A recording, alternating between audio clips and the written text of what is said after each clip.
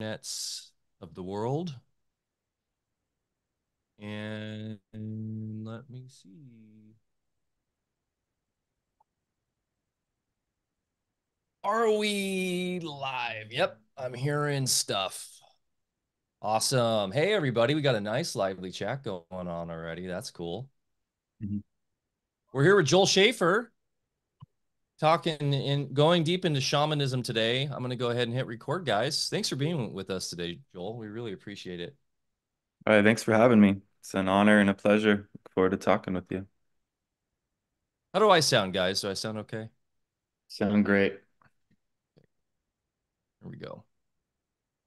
Hey, beautiful folks out there in Chatland. We love you. Thanks for joining us today. If you have any questions, throw them in all caps. It's easier for us to see them. And boom, here we go.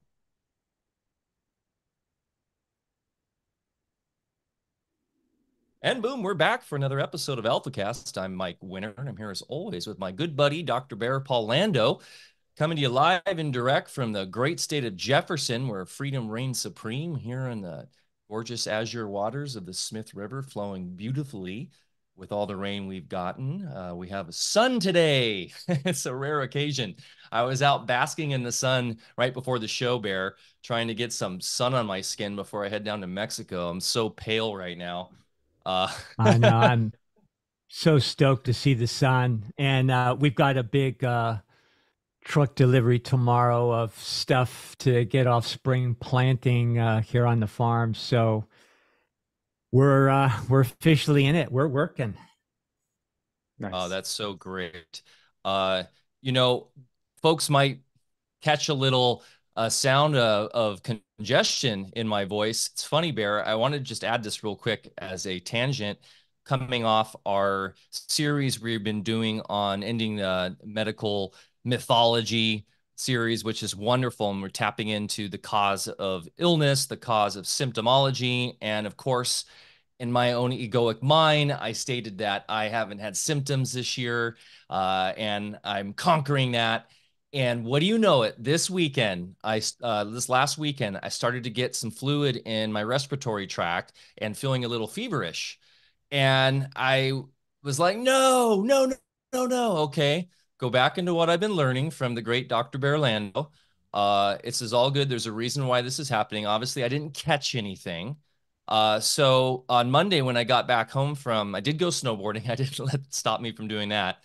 But I was feeling pretty under the weather on Sunday. So on Monday, I did some deep reflection and I realized what was the stimulation behind this, Bear.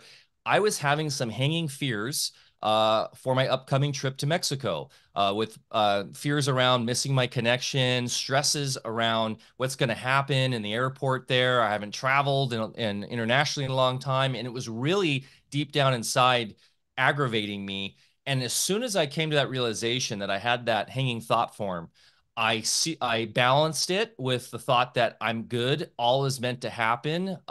There's no fear here. I did some dowsing. I watched a Raymond Grace video and did some dowsing on it, and boom, Is that a literally. 45 bullet though? No, dude, I wish I need to get one. I have bullets, Yeah, but I me don't too. have them so I can put the chain on it. But Yeah. anyways, it was when I went through this process, dude. I was just telling Alex Zek this a couple days ago. Literally within a half an hour, my lungs started clearing up. I started feeling better. Now I'm just kind of going through the final drainage process that the biology had kicked in. But it was pretty badass, dude. It was really cool to see my physiology react once I went through that emotional clearing, if you will. So I just wanted to bring up my own experience to the channel here and what we cover and how this stuff's legit and real. And when you bring the practical knowledge to your life, man, it can make life a lot easier because I feel like I healed a lot more rapidly than I would have in the past, going through all the victimhood Yeah. and everything. And healing is awareness. That's all it is. I don't care if you're healing from some composting symptoms that we commonly call the flu or anything else. It's awareness. Awareness is the cure. And people often ask me, what's the best thing to do at the exact onset of symptoms? And I always say, bless them.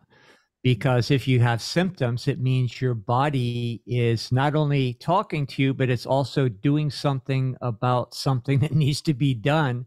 And if we understand biotrain concepts, then we work with it. And it starts with your thoughts that go into appreciation for this marvelous vehicle that we have uh, largely created through our own experience. And when we don't have a reaction that we call symptoms, then it's the beginning of the journey through the 6 stages of disease, which Michael and I talked about a couple podcasts ago, in which case things progress into deeper and deeper issues. So if you're having a reaction like runny nose or upchucking or going out the back end, that's a good thing, because your body is able to muster up what it's designed to do to purge the bioterrain, bring it back to its pristine state, and we're off and running. And then, of course, if you do a little homework before, during, and after, and you know what's going on, then you don't have to live with unpleasant symptoms either, like you discovered, Mike. Yeah. So thanks so much, Bear, for all the knowledge you've brought to us and the community and myself over the years. And I was hitting the cell salts.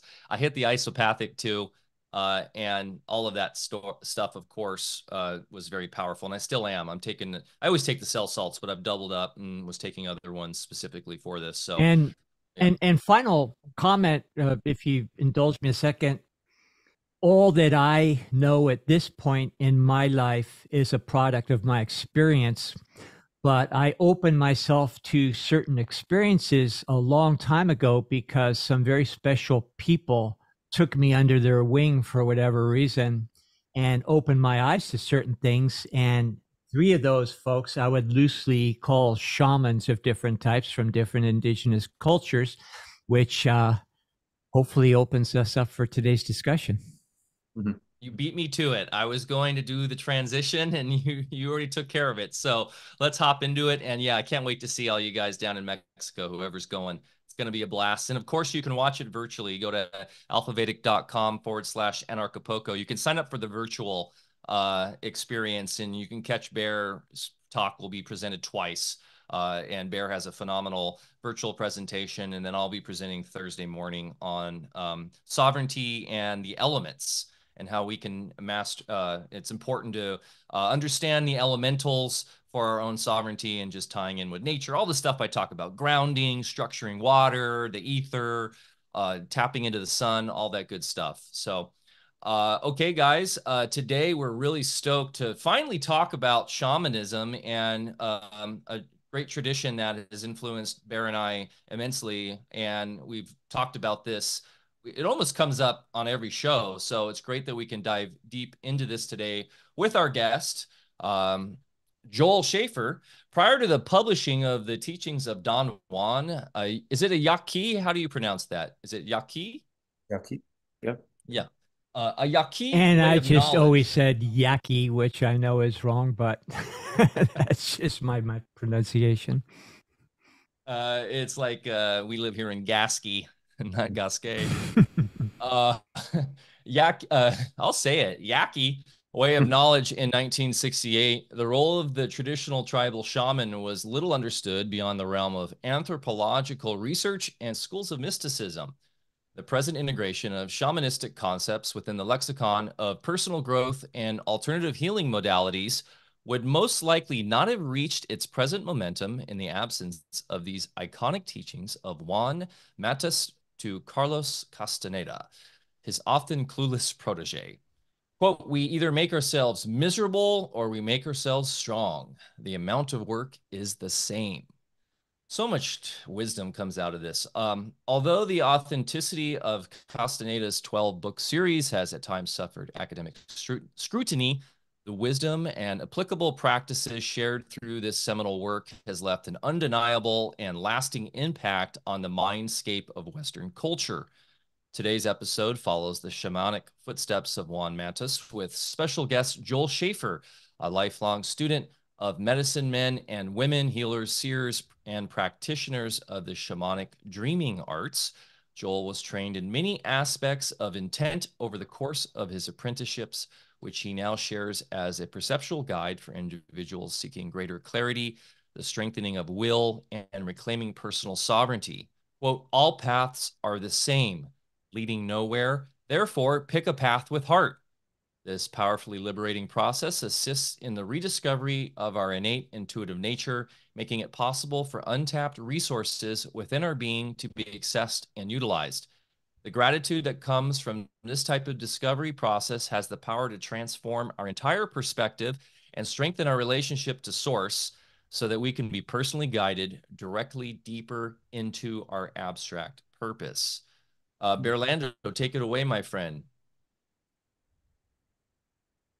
So, Joel, thanks for being with us, buddy. This is going to be a fun discussion. I'm looking forward to it. I get to relive my 60s, not my, the 60s, I should say, a little bit. Yeah, I was last down in Sausalito in Northern California in my favorite bookstore and went to the metaphysical section, even though I was in normie world and preparing for a football career.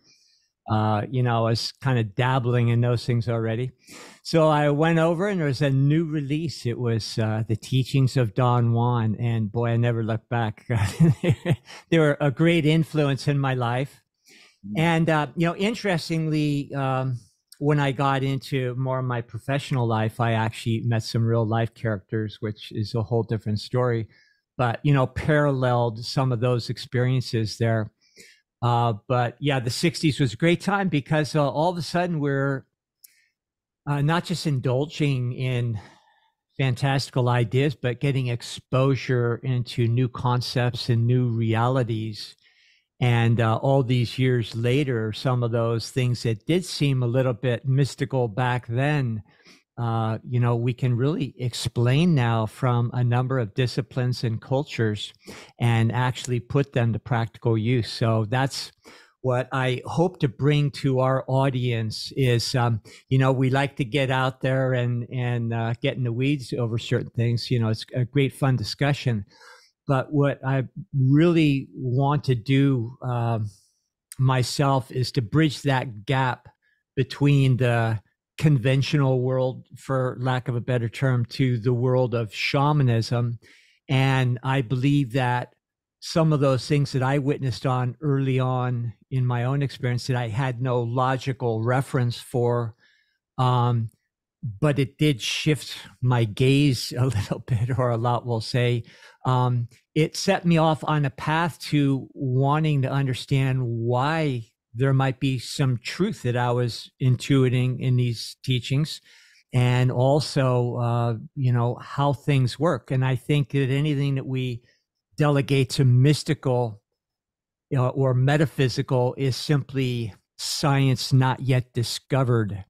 So, I'd like to take through this at least one of the woos out of woo-woo and bring it into the realm of practical knowledge, and hopefully use our discussion. Now, what it would be great is, you've had your own experiences. And of course, we like to get everybody's perspective because every experience is valid and it kind of adds into the collective for our understanding. So if we could start off a bit, perhaps with you relating how you got into all this in the first place. What was the original impetus? What your life experience leading up to this has been, and why you think it's of value today. Now that's about 90 questions in one. Sorry about that. So maybe just start with your own experience. Yeah, thank you so much. And thanks for being with us again, by the way. We really appreciate it. Thanks for having me. Yeah, it's an honor. I was fortunate to run into some very powerful people at a very young age, and I was very attuned and conscious of the difference of these people, and so I was attracted to people who had perceptual expansion right away, and I got into some challenging situations with people that were borderline schizophrenic, but were also very gifted and capable in many ways, very fluid in their perception. And I had a lot of adventuring. I used a lot of psychedelics from 13 to 16, and I kind of veered away from my peers and started hanging out with much older people. Um, And I used it in a really beautiful way. I was snowboarding, I was doing incredible things and having really amazing adventures. And but because of that, I ran into a shaman when I was 16 years old, and his apprentice is now my wife. She handed me the first Carlos Castaneda book when I was 16 years old. And we both basically started studying Castaneda intensely and we were going to the wilderness and kind of were checking out from society pretty intensely. So we were practicing what shamans call gazing in the wilderness, where you learn to get really silent and you allow your eyes to start to cross and the world starts to move and you're able to sort of see a totally different landscape than the one that most people are witnessing. And the more you spend time in that, you sort of develop this muscle, this ability to stay in that attention. And things start to get interesting. You start to hear sounds. You start to notice there's more to this world than what people say. And I've validated that there are what we call inorganic beings that live in the wilderness, entities of the night that you can encounter if you can stay silent long periods of time. And that was kind of frightening and intense. My teacher was really gifted and fearless. And so the way he helped us to develop ourselves was to put ourselves in situations where we would face physical fears. So we would walk out on fallen trees that had crossed over valleys, like way up in the air. We were just walking on kind of like tightrope stuff. And you discover resources that you just wouldn't have if you weren't kind of putting yourself in situations like that. We would free climb and boulder things that were really dangerous, but we felt stronger and stronger as we went along. Um, this teacher ended up getting pretty spun out on himself and thinking he was pretty incredible. So we had to get away from him, me and my future wife. And we went to find a shaman in New Mexico to try to recover from some sort of the kind of the cult we had got ourselves into. So we found ourselves in another cult, learning from a very old Indian man who was raised from birth and taught he was taken away from his mother at birth and raised by his grandfather, which is traditional for uh, people who are chosen for particular paths within that lineage. So he was in his late 60s when we met him. Very, very powerful dreamer. He had apprentices from all over the world living with him in New Mexico. His grandmothers would talk to him. His dead grandmothers would tell him in his dream time about people in other parts of the world and they would describe, this woman's going to be at a concert in London and she has a tattoo on her arm that says this. And if you go there, she will become an apprentice. So he would send one of his apprentices to that concert. They would see the girl, they would tell her, and pretty soon she's in New Mexico. So this guy had a lot of reach in that respect. He was considered a prophet. He was actually very close with Credo Mutwa, who David Icke refers to a lot. And so he was flying to Africa quite a bit to do really difficult exorcisms because he was really gifted at that. So I ended up, in a pretty in-depth apprenticeship living in-house with this man. And he wanted me to be his protege because I was I'd already had a lot of experience and I was really familiar with the Castaneda material because I was reading it like a manual, which I believe it is. Castaneda dreamt this material into being. It's not just random experiences. He laid it out in a way that it can be utilized to really develop your dreaming attention and to reclaim your power, especially the recapitulation. So eventually ended up meeting a medicine woman who came into this group who was separate, and she started to help a lot of us get out of that group as well because there was imbalances. So I ended up apprenticing a very powerful medicine woman and living with her in El Paso, Texas. And by then I had married my wife and we had a child and we were all living with this woman in El Paso. And she was doing the most incredible healing work. She was helping people find alternative ways to deal with cancer. She was helping finding missing children, helping the police. Um, Really advanced in her capacity for lucid dreaming. And so she was a major turning point for us. We got a lot of healing from being with her. And then for years I just integrated everything that happened. And I ended up being a student of the Castaneda apprentices, which is cleargreen.com. Before Carlos died, he started a group called Clear Green, and they teach tensegrity, which is the magical passes, the movements that Carlos decided were necessary to unveil to the world, which were once kept secret. Um, and so I spent 10 years training with them, traveling all over the world, going to their workshops. And I was fortunate to spend time with Carol Tiggs, who is in the Castaneda books. She's one of the most advanced dreamers and is still alive today. So that's kind of the background of how I got into this. And I did a real deep dive, and I'm now sort of at a time where I'm starting to share and offer myself as a teacher and a guide after having gone through all of that. Yeah, fantastic background. And for anybody who's read the books and knows some of the characters that were in the entourages, we'll say, of the different medicine people that are in the book, it's fantastic that you've actually got to meet some of them. And some of the tensegrity is, I think that's what it was called. Yes, tensegrity. Um, some of the movements are suspiciously resembling movements that are brought forth by other cultures, like the Sufis and whatnot, right? Yeah, I mean, I think when you're in a state of heightened awareness and silence, uh, it makes sense that people would be guided to similar movements, that they would be discovered naturally. And then there was martial artists that came into the Toltec lineage that it took the magical passes and brought more martial form to them. So yeah, the whole point of the movements is to get out of your mind and into your body. And so some of the forms are really complex because if you were to try to use your mind to remember them, you wouldn't be able to. It's like you have to really allow that bodily memory to kick in. But they're different than Qigong or Tai Chi or other things because they're designed to influence lucid dreaming, and they're energetically focus is to basically access resources or break up energetic crust that surrounds our toroidal field. And if people don't really know about that and they start going and exploring that, it's not something you can just learn overnight. But once you start to understand the intent behind the movements, massive shifts of perception start to occur.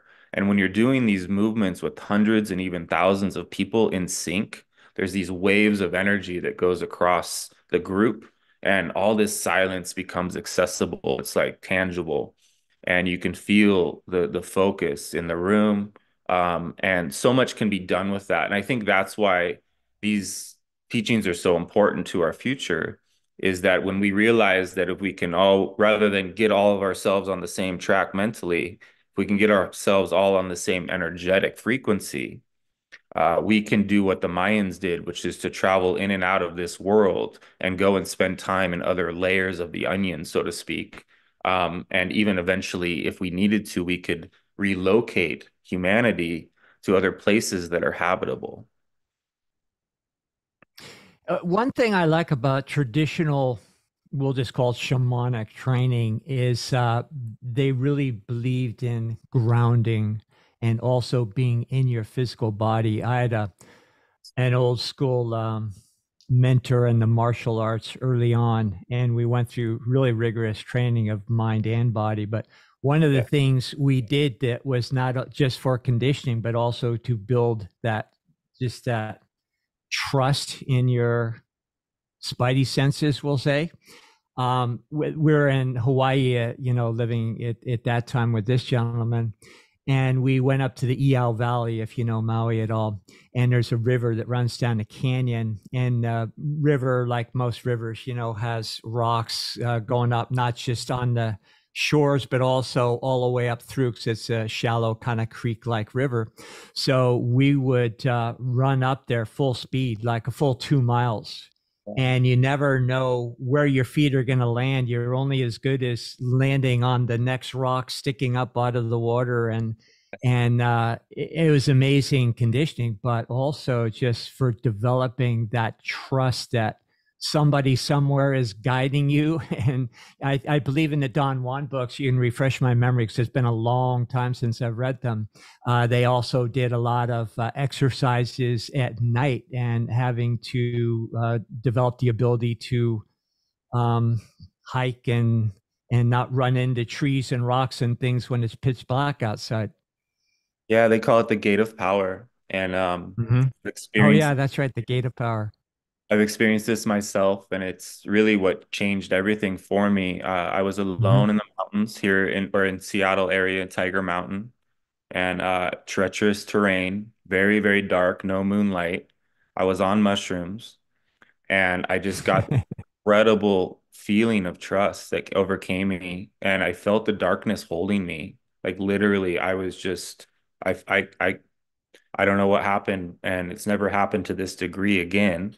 But I completely surrendered, and I literally was, my body was, I couldn't feel my feet touching the ground, but I could see like barely that it was, and I was moving it. It's such a steep trail that I was running that I couldn't even slow down if I wanted to. I was full, it was a full send, full commitment, and I was just held the whole way down. And I discovered a resource within my being that completely activated my dreaming consciousness and made me feel a type of trust that I don't think most people know about.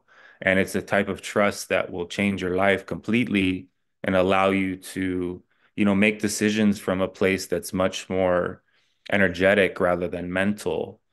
So it's just incredible thing for people to experience it. You don't have to do it extreme like I did. You could go out in a much like in a desert where there's less challenges and just play around with running at high speeds in the dark. You'll probably fall a few times unless you take mushrooms, and it'll probably work right away. But it's all about just playing around with silence until you feel it's about having a relationship with the mother and feeling that support and that you're being held. And that's you can start to surrender more and more. The other thing I like to do is running on the beach. Even during the day, I'll run with my eyes closed. Yes. I and and then I try to do a practice where I see through my eyelids and I start to see the beach again as I'm Mm. like projecting my consciousness out. And yeah, I get some weird looks sometimes. I open my eyes and I'm about to people are looking at me weird. I'm way off course. Like way and with the rocky beaches here up in, Southern Oregon and stuff, it's even more challenging because you're trying not to step on sharp rocks and shells and barnacles and all sorts of obstacles. So it's a similar kind of concept I'm just bringing up that you can even do if you don't want to go out in the middle of the night and do that. Um, but that is I did want to circle back real quick on the energetic crust of cleansing because that is so phenomenal and it kind of taps back into the symptomology I'm going through right now. And I'm just thinking of like was it Kirlian photography? I mean, there's the Russian Mm. science where they've been able to photograph the energet, the biofield, the bioenergy. And for those scientific, more Western minded folks out there that are like, what is he talking about? How is dancing and doing moving and stuff like that affect their energetic biofield? Could we tap into go a little deeper into that and sort of the multi-level reality and practice there? Because I think that is really deep and profound stuff. Yeah, Don Juan would take Carlos out into the world and show him different examples of people as a to help him understand like, okay, some people have a lot of energy and some people don't, and some people are really under hypnosis and others are quite liberated. And he would teach him to see energy. They say that we have this toroidal field that surrounds our physical body, and that most people, on average, there's a film of energy that can go up and around the entire toroidal field, or what they call a luminous cocoon. And most people's energy goes up about to their heels and just stays put because there's an energetic predatorial force that feeds off of humanity, and it's they say we're not the top of the food chain, and that we're being harvested essentially. And that's our major predicament, is that if we could learn how to keep our energy instead of handing it over to these forces, we wouldn't be as easy to control. So shamans do the magical passes as a means to build that energetic film all the way up around and peak it out at the crown. And eventually these what they call the flyers won't the taste becomes unpalatable to them because of the discipline. And so shamans are left alone to build their energy where most of humanity serves as a buffer and is being, basically harvested. And it's a really disturbing thing to witness for Toltecs, is to see this act of energetic consumption occurring. So the reason we do the movements and the reason that we stay in silence as much as possible is because this predator has lent us its mind. So we have a natural mind, and then we have a generic programmed hypnotic mind. And in order to free for shamans, this is why silence is so critical, is that you are able to energetically transfer your attention to a more natural place, which will allow you to return to that pure affection that you felt from like 0 to 4 years old before the predator got a hold.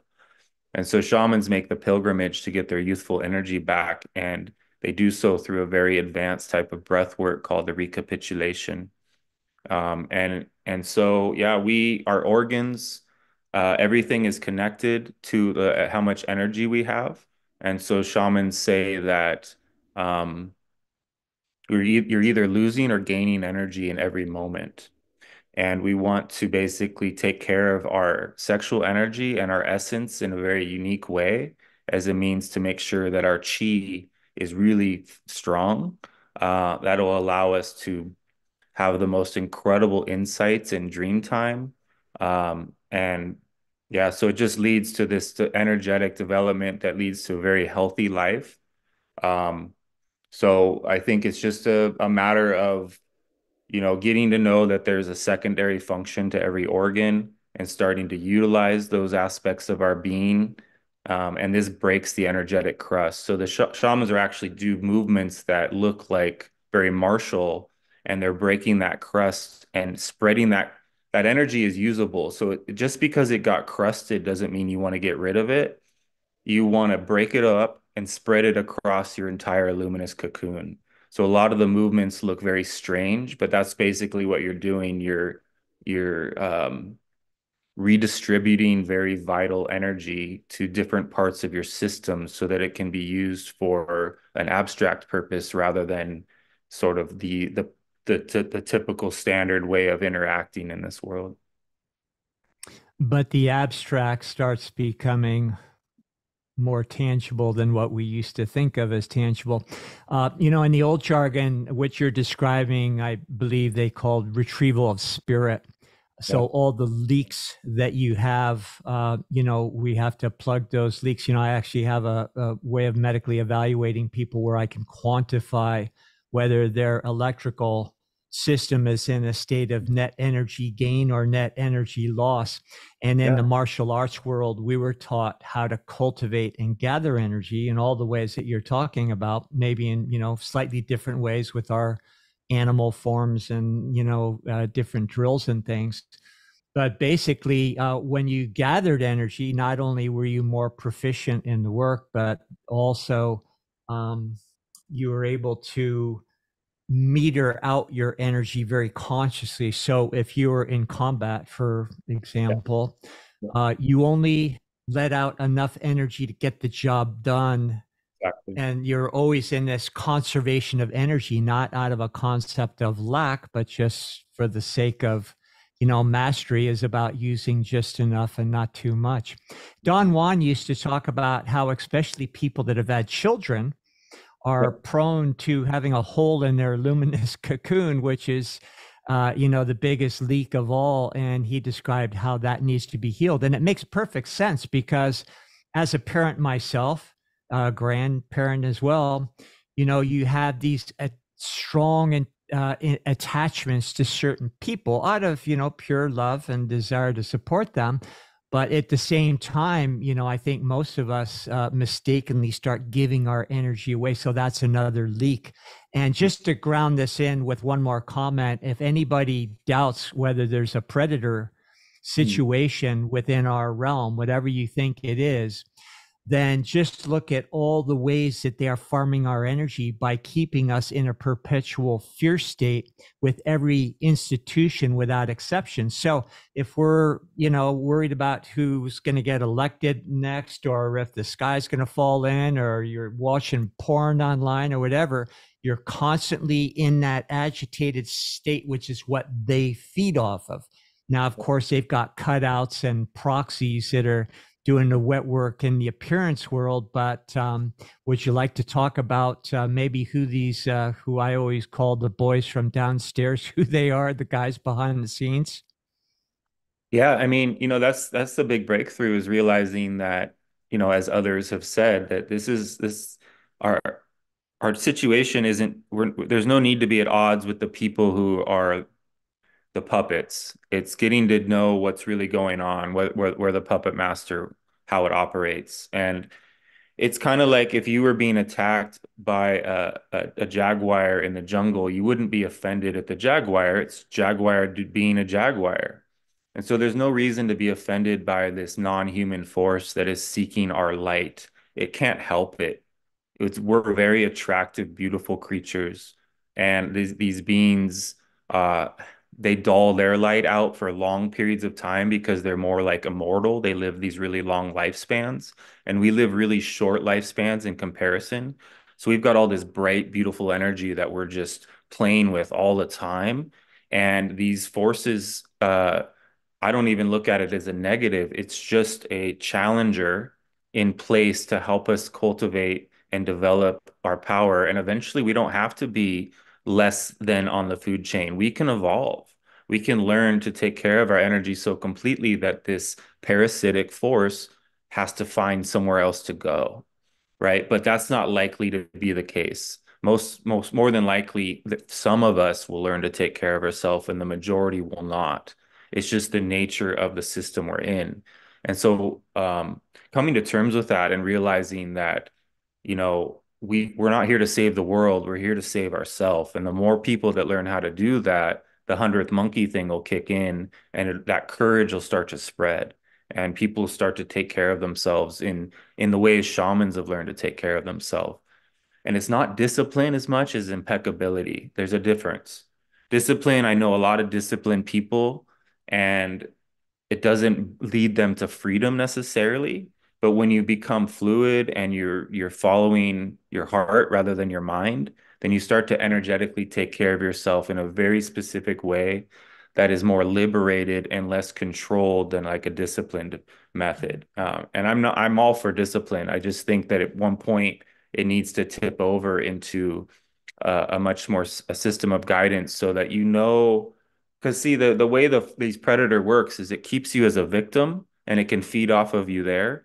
But if you come out of victimhood, now it's going to try to make you think you're special. It's going to try to turn you into a cult leader or try to get you to, identify with your specialness. And that's another way in which it uses you. So, finding that neutrality where you're not above or below anybody and you really honor and respect everybody as an energetic being, then you are less easy to control by this predatorial force. And you start to see through the facade, and you start to realize that this is a dream and that we don't have to pay attention to the details so much. We can start to use what they call the dreaming gates to access other layers of the onion. And that's where the adventure starts to come in, where you can go to sleep at night and travel and see other worlds. And it's so beautiful and incredible to have access to what they call having your third eye open, and be able to really have glimpses of these other incredible things that you couldn't even imagine. People are like, well, that's just your imagination. I'm like, no, your imagination is something very different than having actual glimpses of other worlds. These are real places that shamans learn to validate by working in groups, and they actually travel in dreams in large groups in order to validate energetic understandings, and that's what seers are, people that can see energy directly as it flows. And for those of us that have had experiences like that, once that's happened, you're no longer as distracted by this world. You become fascinated with the possibilities of perception.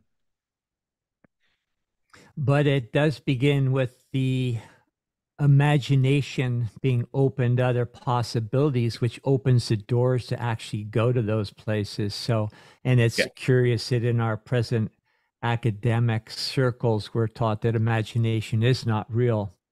And also, discipline has been used against us too. Discipline is now more synonymous with discipline relative to more intellectual and mental plane studies at the expense of, you know, cultivating the discipline of the heart.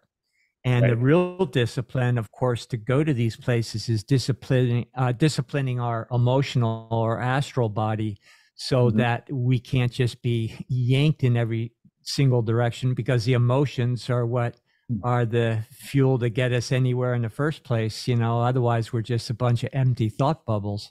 Mhm.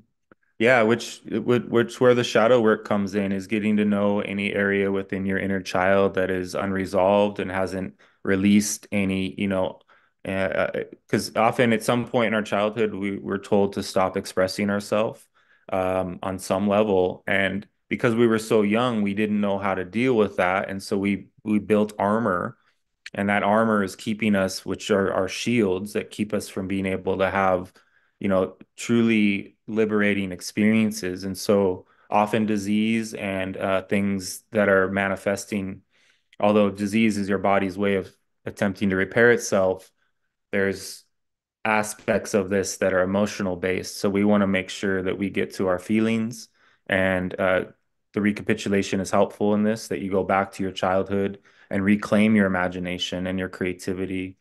And sometimes it's challenging to do so, but the more we can experience childlike feelings and tap into those memories. So I've been able to go back to when I was 6 months old, and I remember the feeling of my perception just moving all over the place.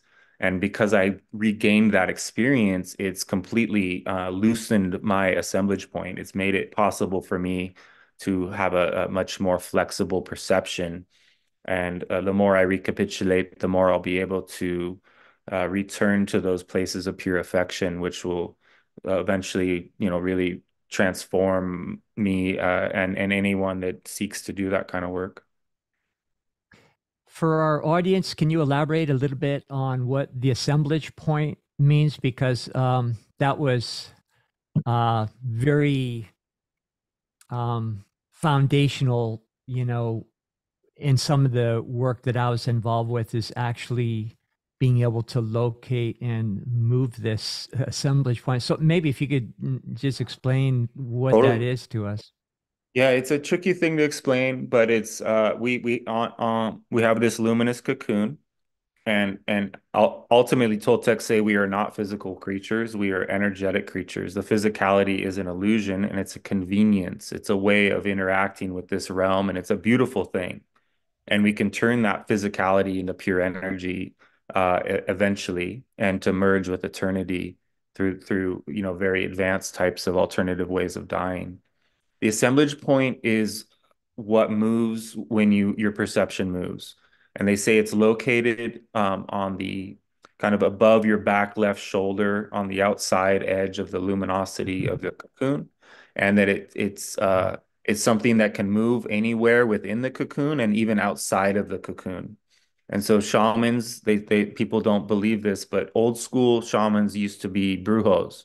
They could shapeshift into werewolves, or they had their power animals that they could, utilize in dream time and out in the desert, you know.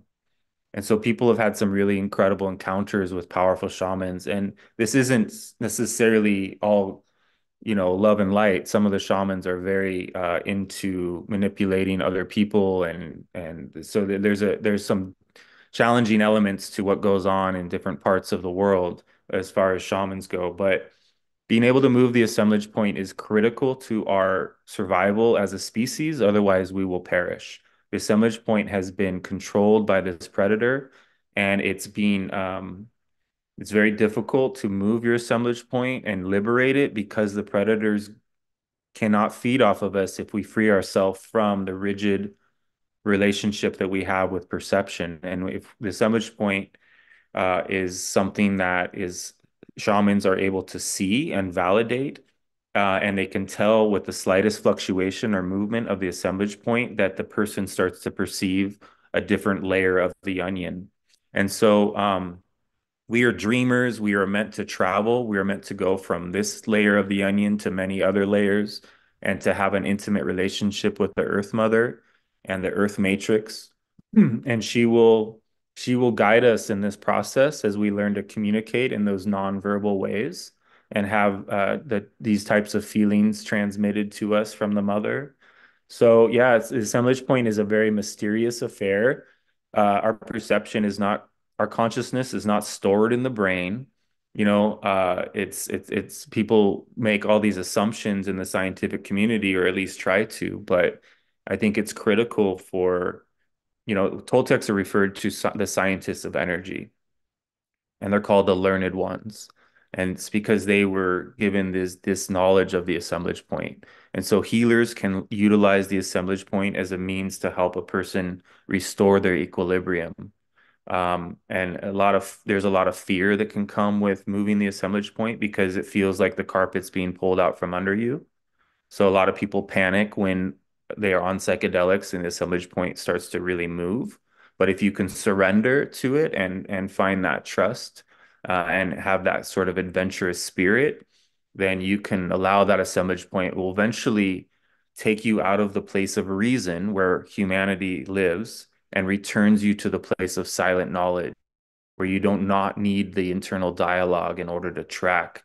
You can use a more advanced and old school energetic way of perceiving your situation. So the mind is not as needed as people think it is. It's a wonderful tool, and you can use it in very advanced ways, but it requires that we stay silent for long periods of time in order to access the movement of the assemblage point. So, would you say that perhaps this is hopefully segue us into another aspect of your work, which is dream work? Would you say that the dream work would make one more amenable to having a fluid assemblage point? Sure. I'll share one anecdote here. I got heavily into dream work with one of my mentors a long time ago, and started actually incorporating it into medical work. And I had my most memorable and first experience doing this. And it's not something that you go to bed and you say this is going to happen, but you cultivate, as you're aware, just the ability to be more versatile in your dreams, we'll say. But I had this one particular client who came in and was very advanced, not going to live for very much longer, we'll say. And so in a dream, I was with her, and the message, of course, it's all nonverbal, it's just understandings that you have, was just to be there, hold a space until something happened, no matter how long it took. And in the dream, it felt like it was days that I was there with her, not moving, not doing anything. Wow. It was probably a matter of moments, in reality, in the dream. So what happened is I started actually spinning above her head.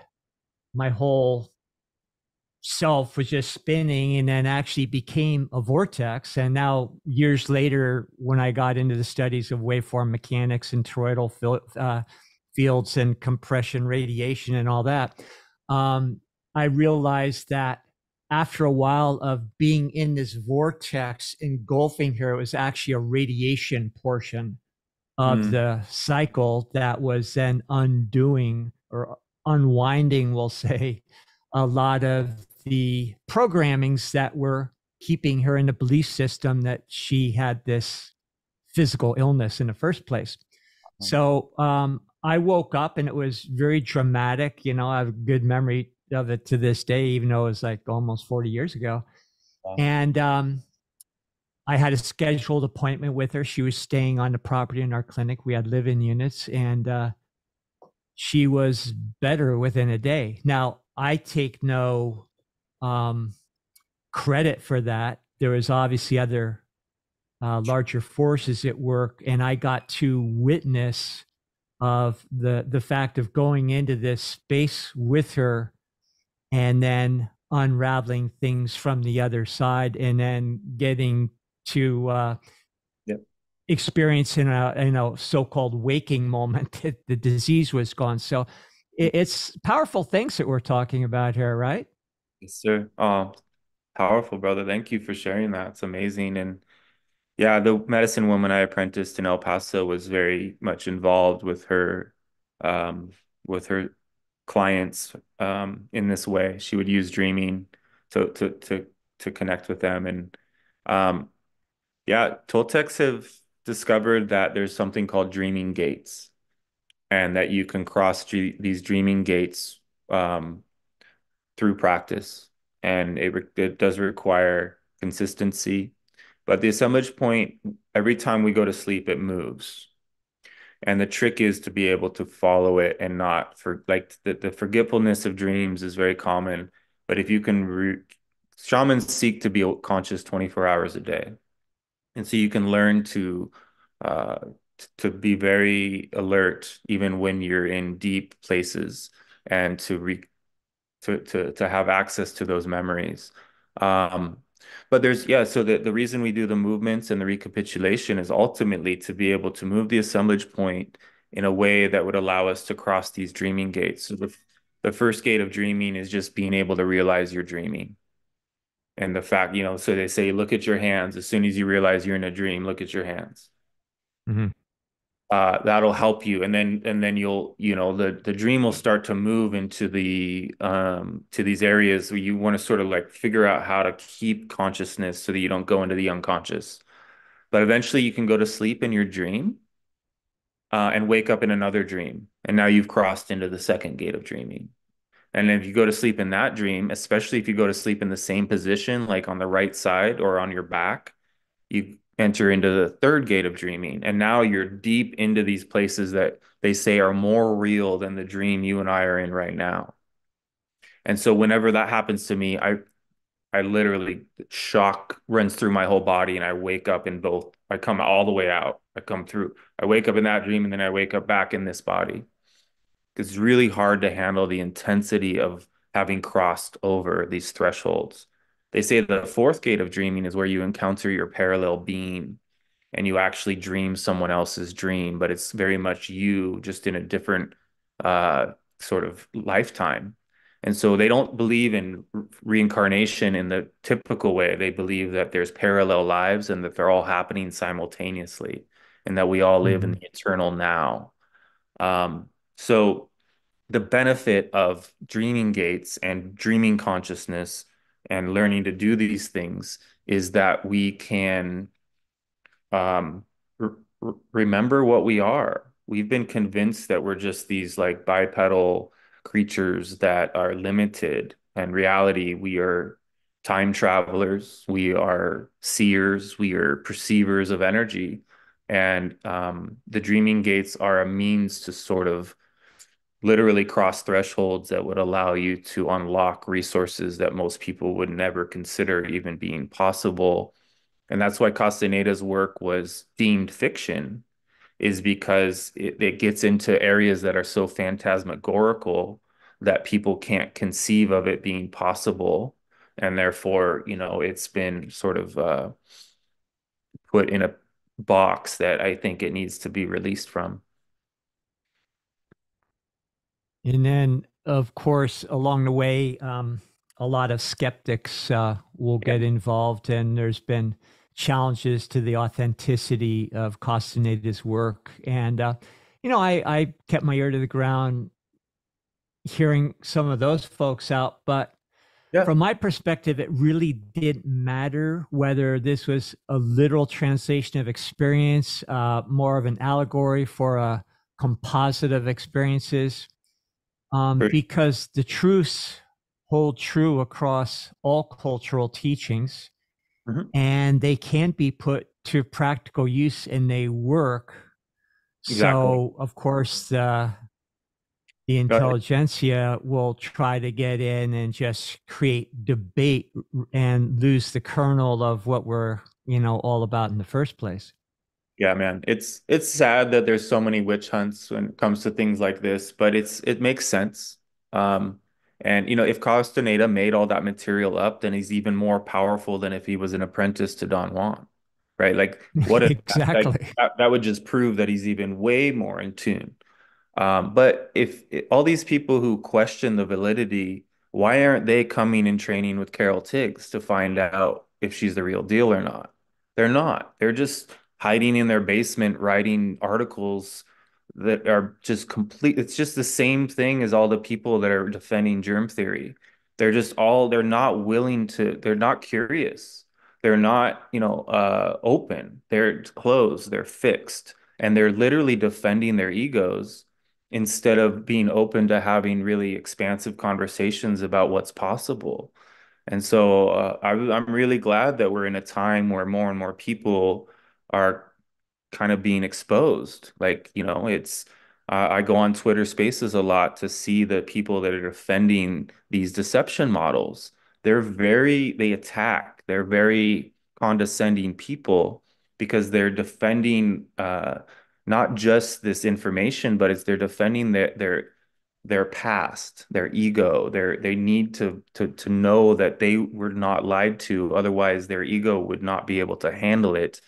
And so we're in really unique times, and I think the Castaneda material is very helpful in exposing those that are willing to learn and unlearn, and those that are going to continue to perpetuate this concept that things are pure, that science has reached its pinnacle and everything, nothing else is to be discovered. And it's a sad state of affairs of what's going on in academia.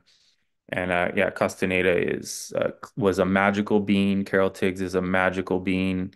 They are travelers, or were. Carlos is no longer with us, but yeah, the people that practice this stuff discover that the recapitulation is so real and the dreaming gates are so real that it's actually quite threatening to your social power. You have to make a decision where you're going to stay in social power or actually move into actual power, because you start losing interest in the things that most people are focused on, and you become pretty abstract. You become a little bit weird, and you go through a period of wanting to be alone because you just don't relate to other people's pursuits, and your purpose gets really clear. So, I think the journey to Ixtlan, which was my personal favorite, before I forget, I'd like to ask you if you have a personal favorite out of all the books. But in that book, which I just really related very deeply to, I believe Don Juan talks about the path of the warrior being a very lonely path. Mm. And if you'd like to comment on that, I think you already just did. But and then follow up. Do you have a favorite book out of the series, and maybe why? Yeah, I've read the Castaneda books over and over and over and Mm-hmm. over and over and over. And because I really believe what Florinda Donner Grau, who was also an apprentice of Juan Matus, said, is that it's a manual and it's meant to be read over and over.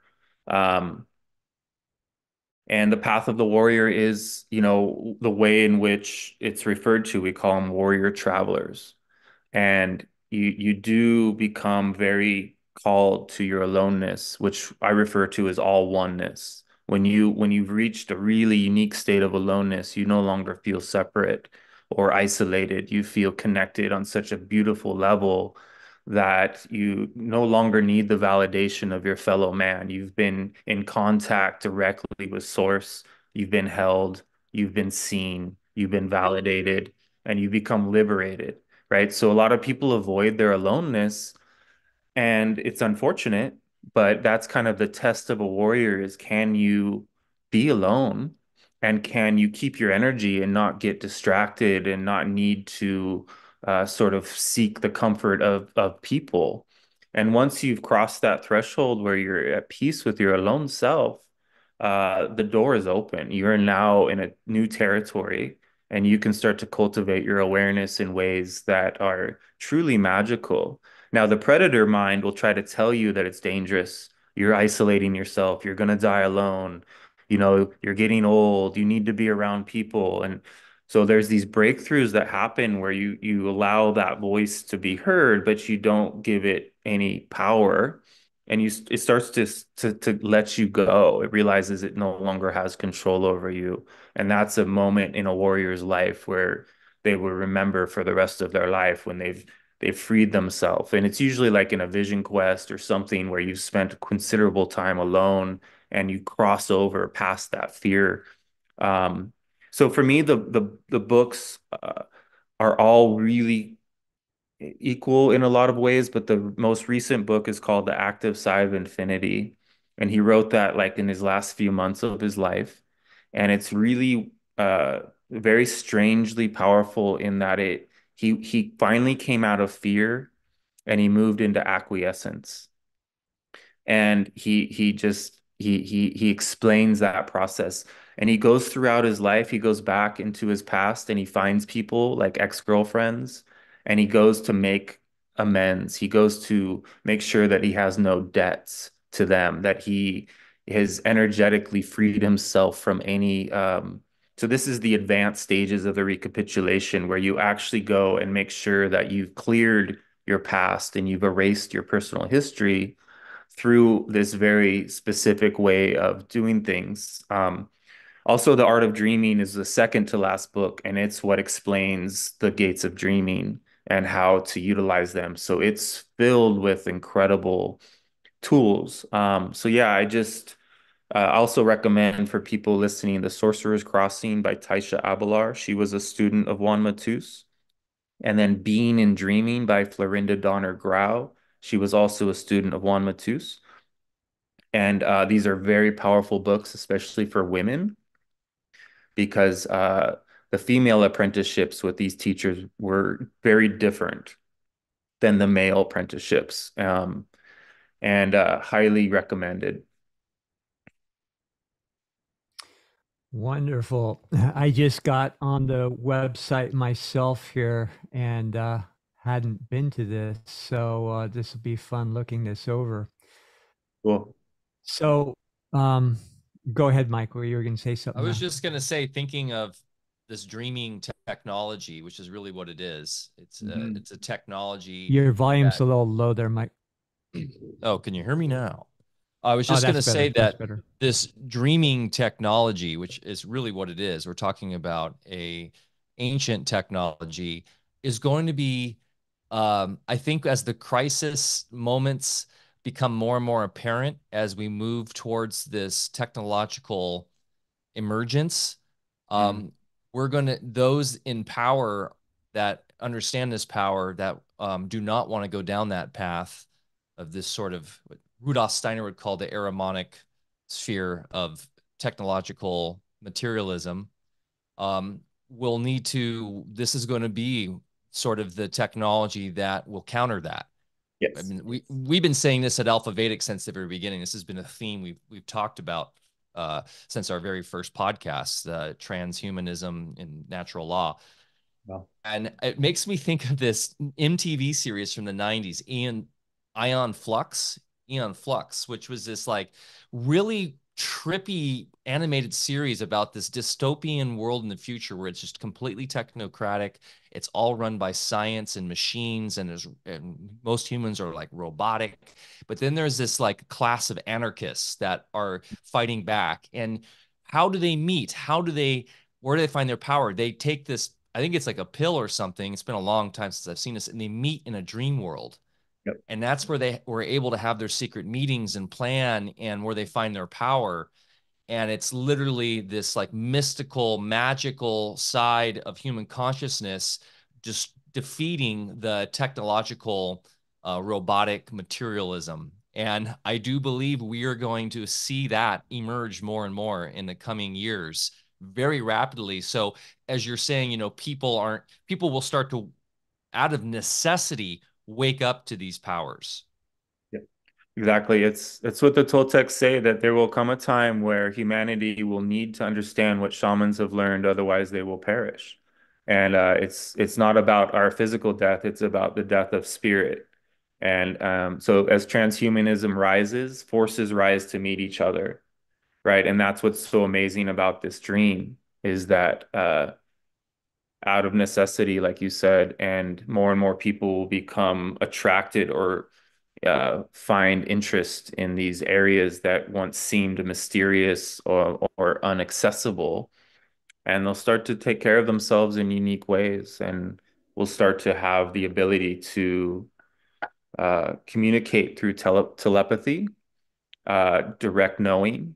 We'll be able to meet in dreams and have conversations, and eventually work together in groups in order to decide how, you know, like shamans say that women used to that the secondary function of the womb is the dreaming box, and that women used to determine our evolution.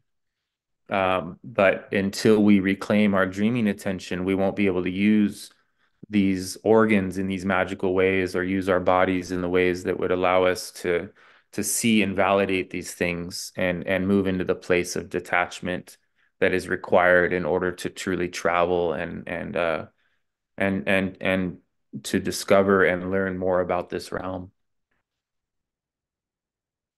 And that's where some of the things we're talking about really start to run parallel courses with other teachings. For instance, Rudolf Steiner, from an anthroposophical perspective, you look at the three divisions of the body, you look at the torso with all the vital organs, which is the yin, the feminine principle, the metabolism, the thing that uh, cultivates life, as including the evolution of where life is, directed.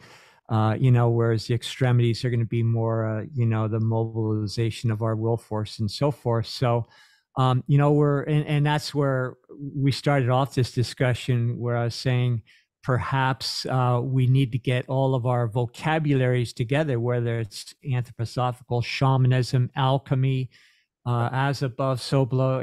We're all really talking about similar things, aren't we? Yes. The Eastern Dantian Two Bear, that's the Yep. thing too. And then the whole chakra system and all that. I mean, all the great, we talked about this yesterday, Joel and I have been on the interview, like all the great traditions all synchronistically work together because they're all coming from the same gnosis. They're all coming from the same truth. And that's just another great example or proof that there is a field connecting us all, right? Mm. And so that's where this truth's coming from, whether there be a grand tradition where it all came from, Atlantis or whatever.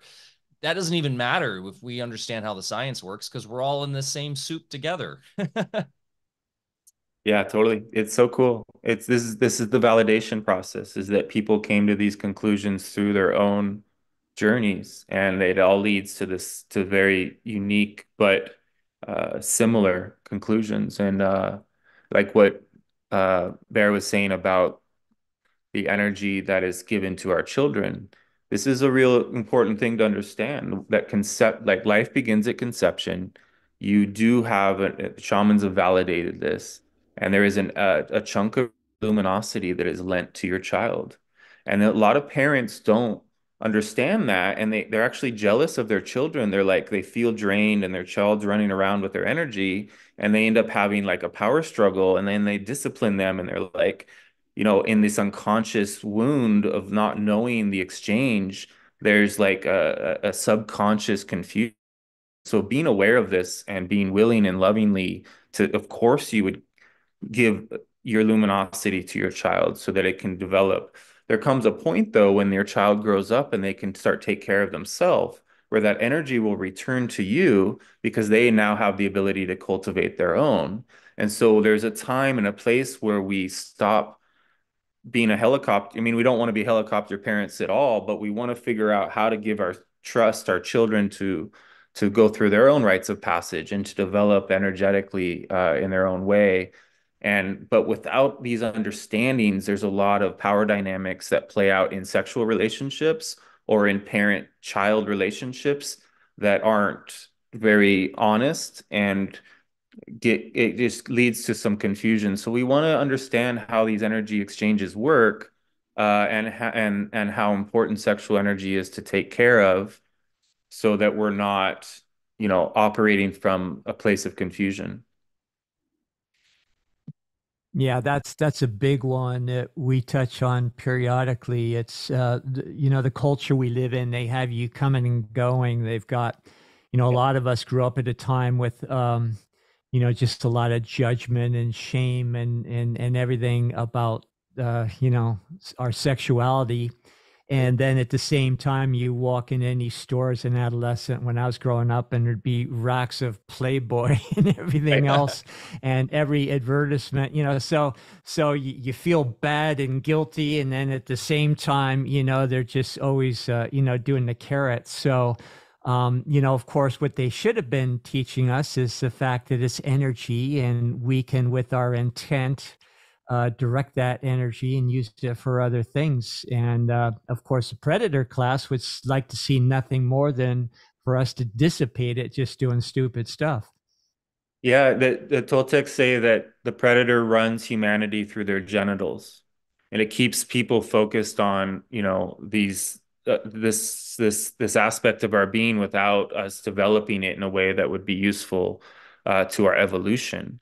And it's very obvious when you start realizing that that's the case. It's very much shown and represented. So shamans learn to come out of, you don't hand your power over to these things anymore, but you also don't want to be in shame and guilt either, right? So it's finding that dance of getting to know where you're at and becoming sexually healthy, but also there's a time and a place where you'll be called to celibacy as you advance on the path, because you want to learn how to use that as fuel, as a means to travel in your dreams. And the more you're able to get comfortable with having all that energy and not needing to release it, you become quite fearless, and you start to feel powerful, and rightfully so.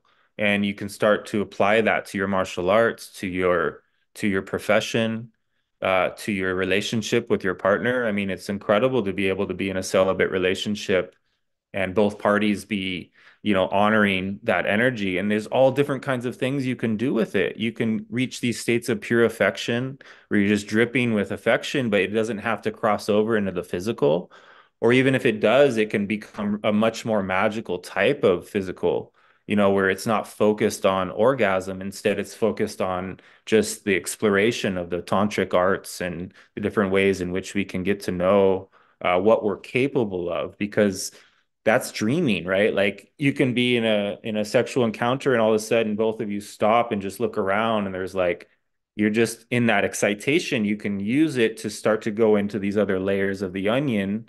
Like this fog will come into the bedroom, or you'll start to see energy. And it's really magical when when you can find a partner who can match your power, and you're both have a lot of sexual energy, but that you're being very, conscious and careful with it and using it for creativity. And I would argue that that's in fact when true intimacy begins, is when you aren't just trying to relate out of pure sexuality. And then, of course, Big Pharma has come to the rescue of men that have already dissipated their energy to the point where they can't get it up anymore. So you take a little blue pill and wring out the last few drops of life force you've got left. And yeah, it's really sinister when you think about it, but it's an experience for all of us. No, yeah, I call it very gangster of them. These are gangsters. They're very effective at figuring out how to control us on so many levels. So it's amazing to observe, but rather than be at odds with what's going on in the world, I look at it as a necessary catalyst. Like it's showing, the unconsciousness shows me exactly what I need to see. Even especially if it's a family member or somebody close to me, it's like I'm getting an upfront close view of what it would be like had I walked down a different path. And it's quite disturbing, but also liberating. And it helps me understand and feel real gratitude for the difference, But it's not that I'm putting myself above. I'm putting myself in their shoes as much as possible, and I'm suspending judgment, and I'm really witnessing their trauma history and recognizing how they got to where they are and how lucky I am that I was able to heal my trauma to a degree. I still have a ton of stuff to work through. But yeah, these relationships that we have that we think, oh, this person, they should be doing this or that. I don't look at it like that. I'm just thankful for everybody's reflection, and everybody's a messenger, and everybody has something to teach me. Especially people that live under bridges, and some of the most incredible experiences I have are from talking with people who would be considered schizophrenic. They don't have the same filters as the rest of us, or and some of their insights or the way in which they interact with this realm is just fascinating.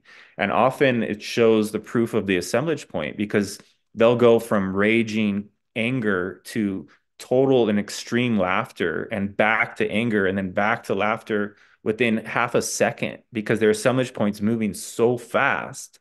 It's showing you what can happen, which is an incredible teaching for Toltecs, is to have that understanding seen up close in front with somebody who would be considered deranged. And yes, they are, but the reality is they just didn't have the proper teacher or the appropriate opportunities to make use of their loose assemblage point.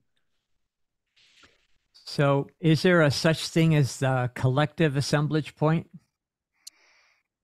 Well, yeah, it's like the Flyers have figured out how to make sure most people's assemblage point stays exactly in the place of reason. And so the assemblage point used to live in the place of silent knowledge, and then a predator arrived, and it knew exactly what to do, and it moved the humanity's perception um to this place of reason, which makes it incredibly, the place of reason is not a place to avoid. It's a very effective thing. You can build skyscrapers from the place of reason. You can engineer the most incredible architecture from the place of reason. You can build worlds. That's what the Masons are. They're world builders. There's knowledge in the place of reason that's necessary. The trick is that if we're isolated just to the place of reason, then all the magic will dissipate.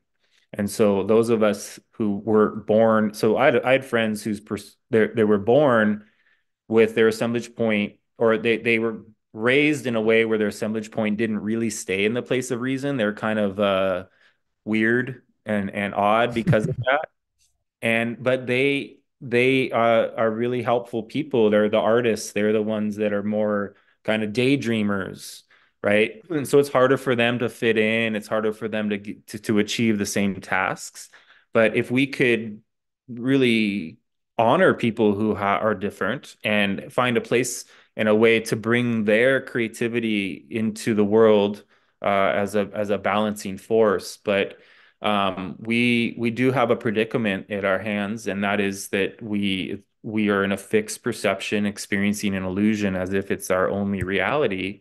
And it is through the assemblage point and the movement of it that we can return to a place of silent knowledge, in which we are so much more efficient and functional and magical, and we would live much longer lives. And we wouldn't even have a normal type of dying. We would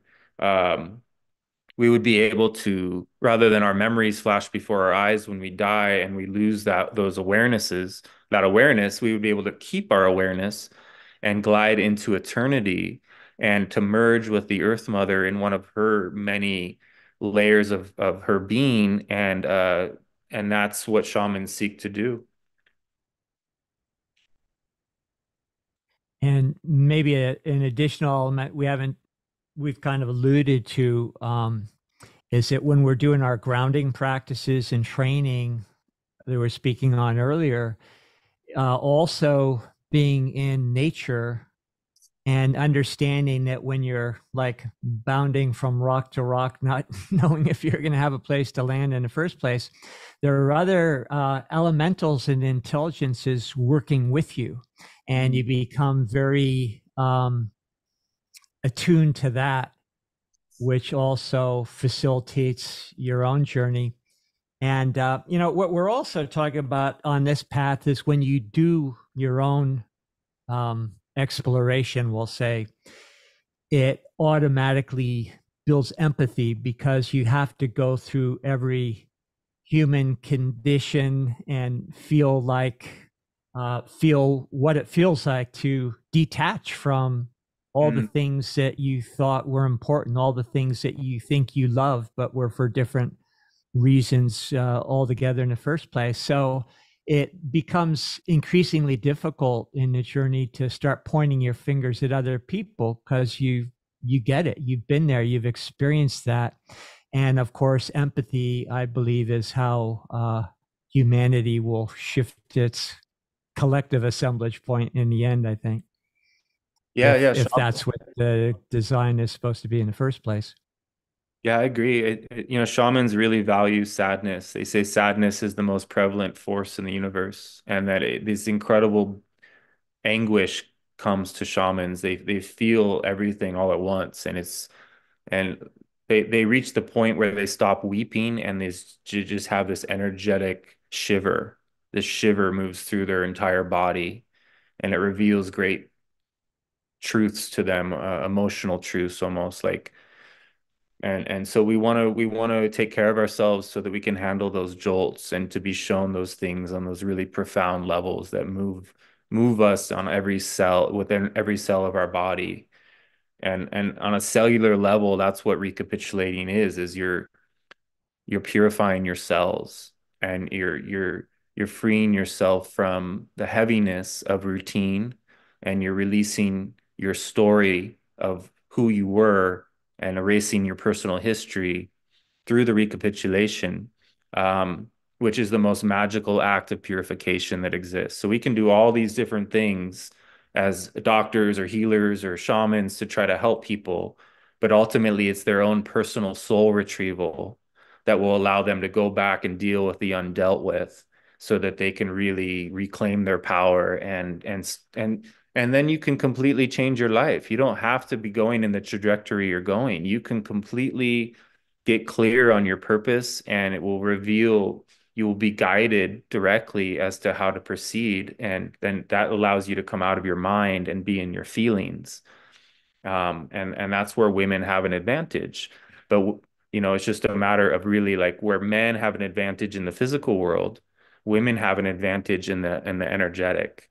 And so we can really learn from having a powerful partner in our lives who helps us to learn about the difference between man and woman.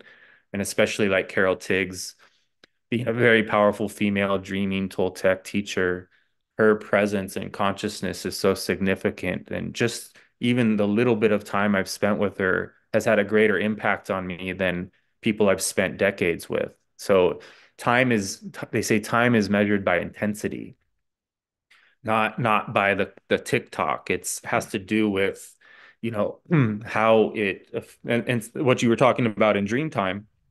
You can have a dream that's going on for days, but it was only 30 seconds. And that's the secret to the assemblage point. You can move your assemblage point to places where time is under a different it's under a different construct entirely. And that's where we're going to really kind of, that's the advantage of being able to do dreaming, is that you can, like for a shaman, they can have a day in their life that's more intense than an entire person's lifetime. Hmm. Exactly. Yeah. Um, yeah, it's an interesting time to be alive. And as I mentioned in the intro I wrote for this episode, um, I believe those books, the teachings of Don Juan, were very instrumental for this whole incoming age. I know my generation, even though a lot of us all fell fast asleep again, it still did have a lasting impact. And that's why I always enjoyed those books. The one I mentioned that was my favorite, The Journey to Ixtlan, it was because, am I pronouncing that Yep. properly? Correct. Um, when Don Juan was telling Carlos about the solitary nature of the warrior's journey, it had such a, as you know, you used the word profound, and it really was profound in it. To me, it struck a chord of deep, I'm looking for a right word, um, bittersweet, Yes. if that makes sense. It was saying goodbye to everything near and dear, but at the same time having an elation for Hmm. being free. Yes. And Mm.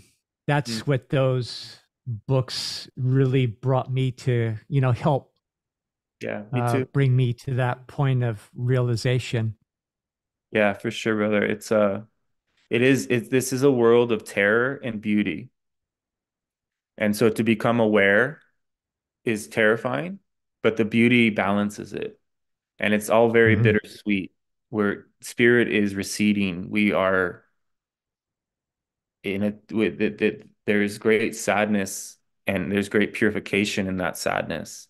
And so being able to really have the courage to speak your heart, to really be in gratitude for the moments that are truly profound, and to be willing to sit in that intensity, right? Because often we have a moment, it's so amazing, but then we're just like, our autopilot kicks in. We're just like back in the car, leaving the woods. And why did I leave? Like I could have just stayed all day in that feeling, but this robot part of me just like automatically left, right? So going back to what you're saying about being in nature, like the trees are conscious and they're communicative. I was framing a house by myself on the roof in New Mexico quite early in my apprenticeship.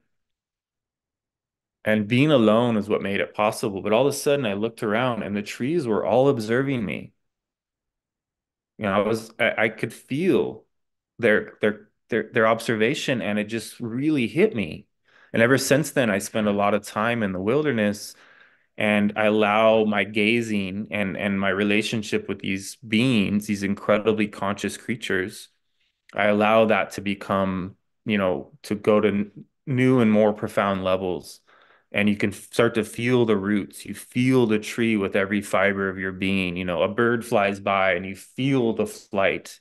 You're no longer just being the observer. Your perception starts to allow you to become one with, right? So gazing at the ocean, you become the ocean, right? We're not separate, but we perceive ourselves as such. And so when we stop allowing those limitations to rule us, we become interconnected with nature.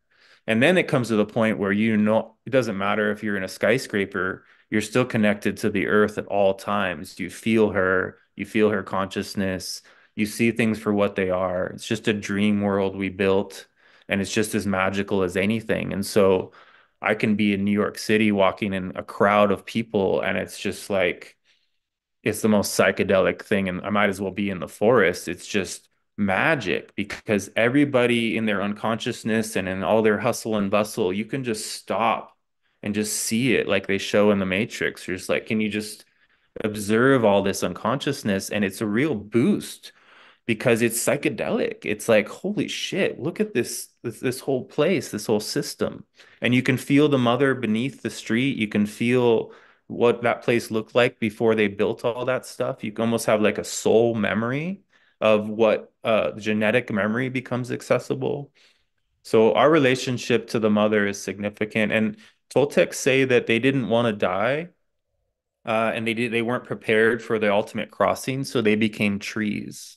They moved their assemblage point to the place that they became trees. So if you go to the redwoods, you'll find these groves of all these grandfathers and grandmothers that were once Toltec warriors that have chosen to live to extend their life by becoming trees. And you can feel the difference, and it's truly profound. Like, so shamans, they call it witnessing, but you want to release the burden of your story to somebody in your life. And if you don't have somebody, you can use a tree. And you would offer tobacco to the tree and ask if it's okay. And you sit with that tree and you just share your story. And all this emotion will start to come out of you. And you'll feel the tree receiving your story. And it's such a beautiful thing to have happen that again, it leads you to this ability to be alone and not in need of other people to validate your life. And because you're not alone, you're never alone as long as the mother is, holding you. And it's just a matter of being able to receive that love. And a lot of people can't receive a compliment, let alone receive love, right? So our armor is our shield, and we want to de-armor. And so I'm so thankful to have a powerful partner who's helping me to de-armor, right? Because she sees my unconsciousness and is willing to tell me, hey, you're in your head, you're talking Toltec stuff instead of in your feelings. And so it's about finding people in our life that'll really support our path as well. Yeah, I love that. And I don't know if there's any correlation, but in the world of plant medicine, in my experience, preparations from trees were always the most powerful. Cool. Yeah, yeah. Plant medicine, and a lot of people are using plant medicine these days very aggressively. And I think it makes sense.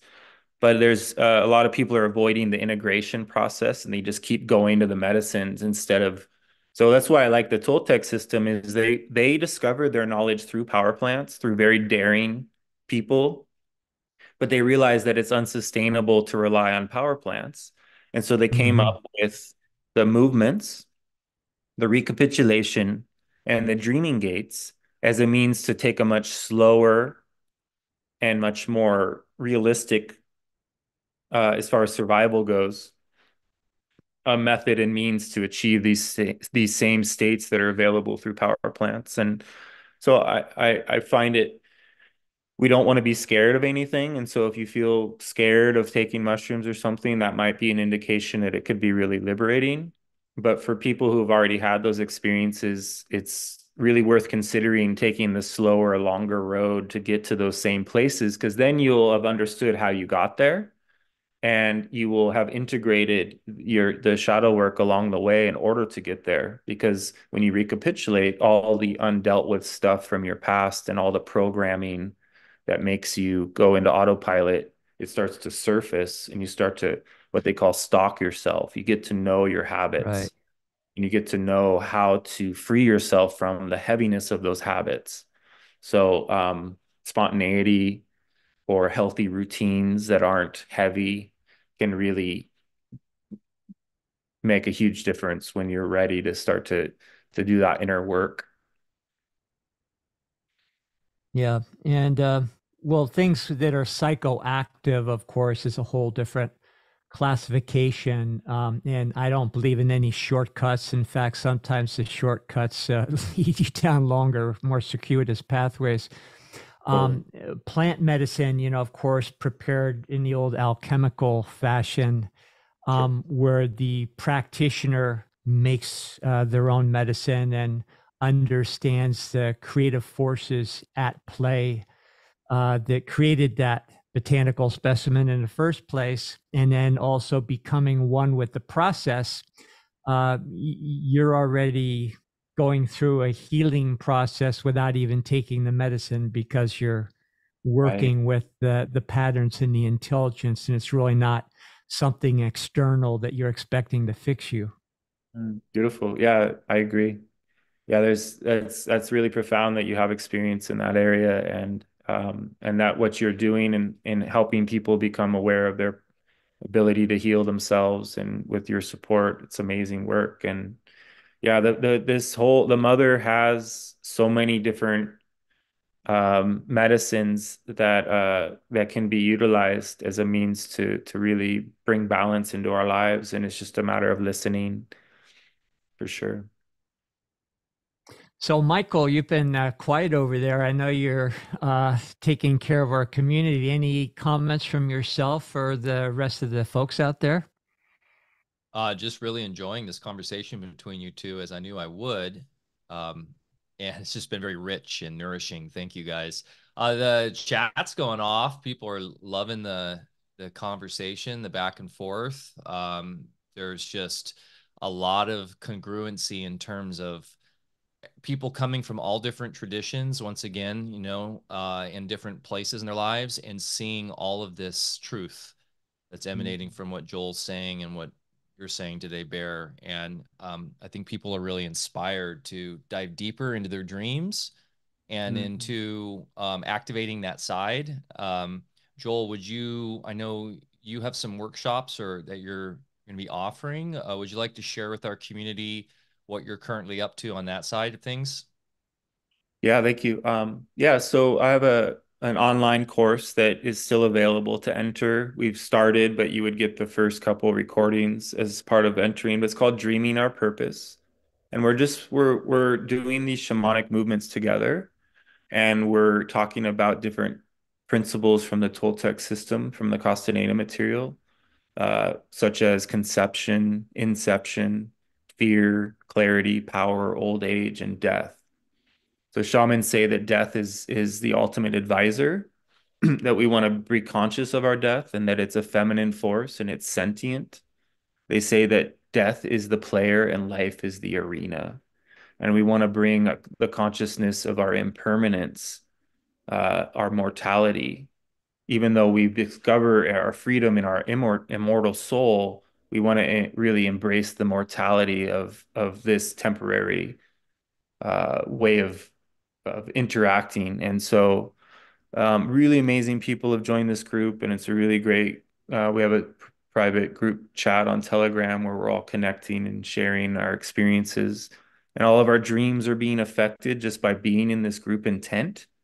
We're covering some really uncharted territory energetically and in intellectually. Um, but yeah, dreaming, is something that you can play with without going to sleep. There's something called dreaming awake. And so it's similar to like being on mushrooms, but you learn to induce that state in a sober way.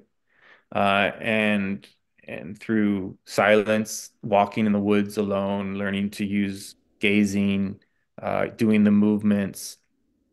And then what I practice at night is a dark room dreaming where you put a blindfold over your eyes because your eyes are open and then the room is pitch black. And so you're trying to eliminate any light from being in there. And this purple patch or blue patch of energy will show up if you can stay silent, and it'll start to shift into so gazing is like you're not looking directly at the thing, you're sort of letting it be in the periphery, and that allows you to make observation of it. If you go to turn toward it, it turns with you, or you'll lose sight of it, and it requires a very unique state of perception to be able to perceive these things.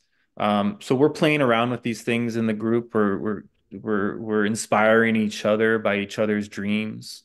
We're But it's a program that's designed to, or it's a, I don't like to call things programs, but yeah, it's a system that's available to kind of help us unlearn some of the intellectual things and get more into the feelings.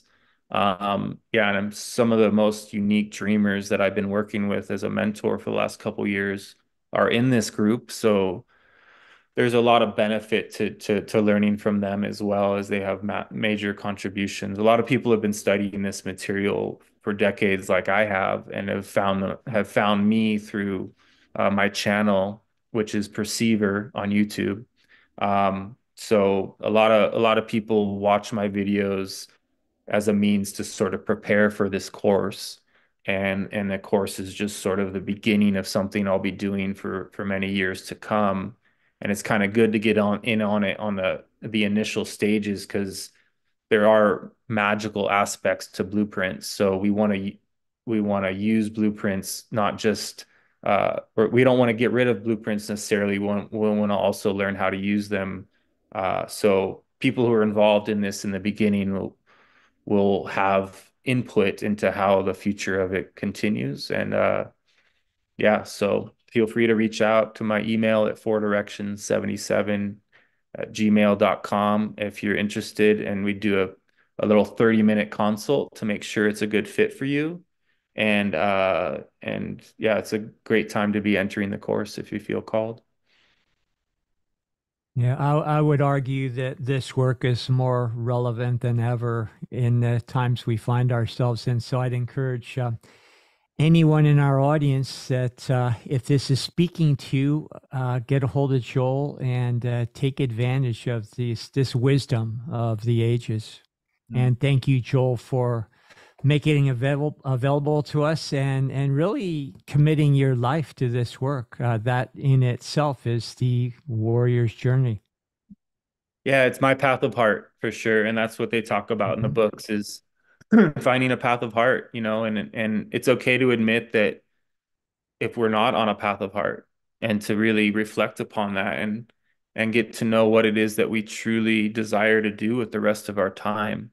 Because often Toltecs say that it kind of hits people on their deathbed, and they realize Mhm. that they spent a lot of their life doing something that was more, you know, autopilot than natural, and that they missed out, and that there's this pain of anguish that hits them, and so we want to have those deathbed moments now. We want to feel what it is that we're longing for, and get really honest about that longing, and then pursue that, even though it's uncomfortable and intense to get honest about these things.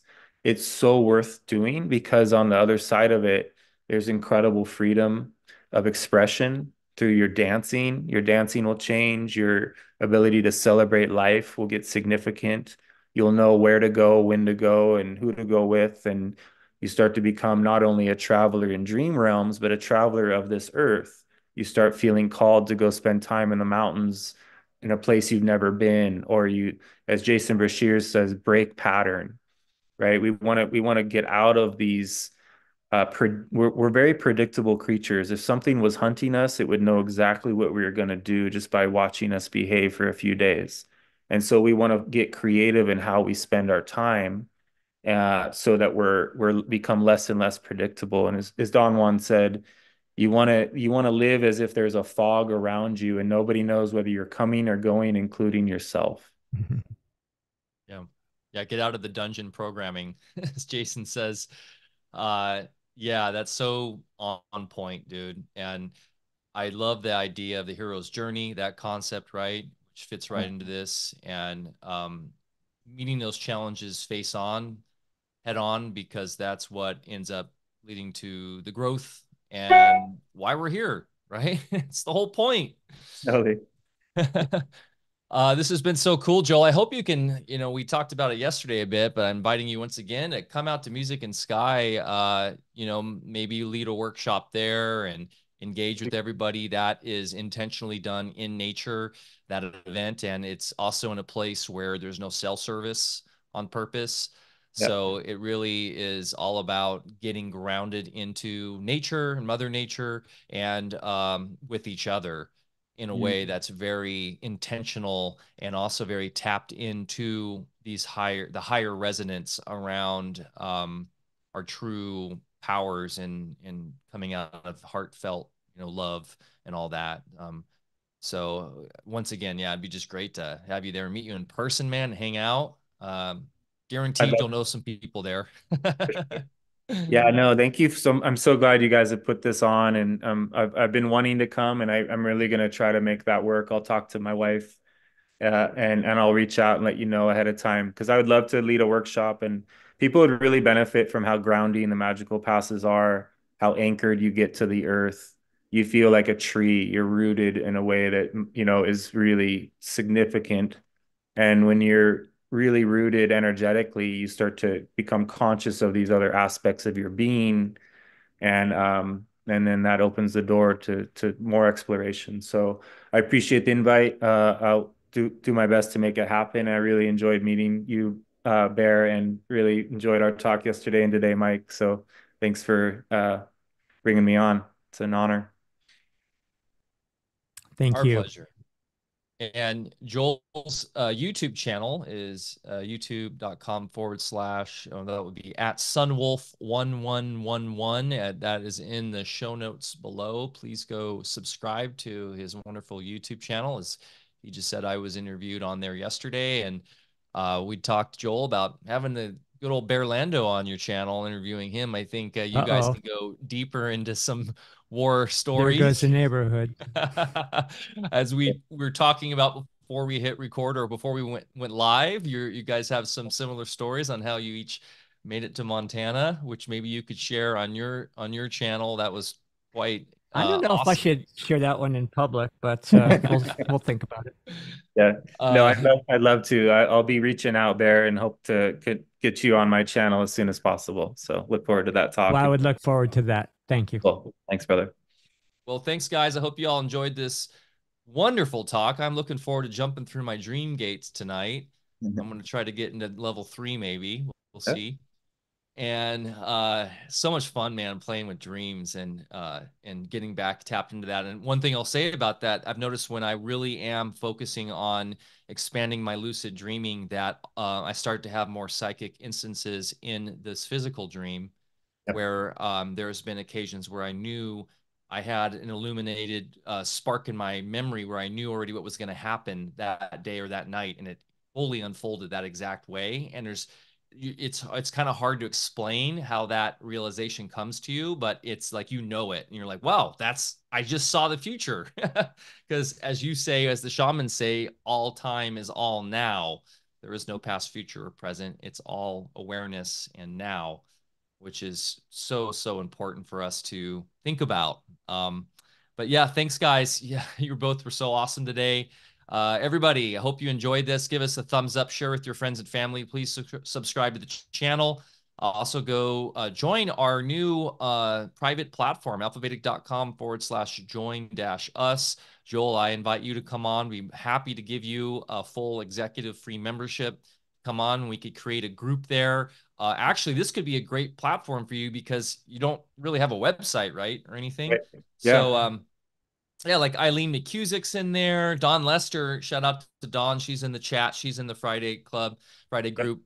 She's been in chat today. She's in there, is Cool. active. All sorts of powerful people, presenters, thought leaders, etc., are in there. We could create a group around the Toltec technologies, or whatever we want to call it, dreaming. That would be really cool. Actually, that would probably be one of the most popular groups. Actually, so yeah, Oh, let it'd me be know if you want to amazing. do that. I'd love that. Yeah, Okay. that'd be really cool. Good. Okay, guys. Well, remember to get outside, get your feet in the dirt, go plant something, go show Mother Nature some love. I'm going to go out and hug this redwood right out here. How fortunate I am. I literally have a redwood that grows across the street from me. And now you know And you're hugging a distant ancestral relative there. right. So and one thing too, there's so much interplay. We've done shows on the Russian mystic, the Ringing Cedars books, right, with Anastasia, and there's so much interplay between Anastasia and this. We brought it up on that show, and it's just goes to show that all cultures have this grand tradition of these masters that bring us, and they have the same issue, people calling it out that it's fake, that she's not real, etc. And in the end, it doesn't matter because the gnosis is there, or excuse me, the logos is there.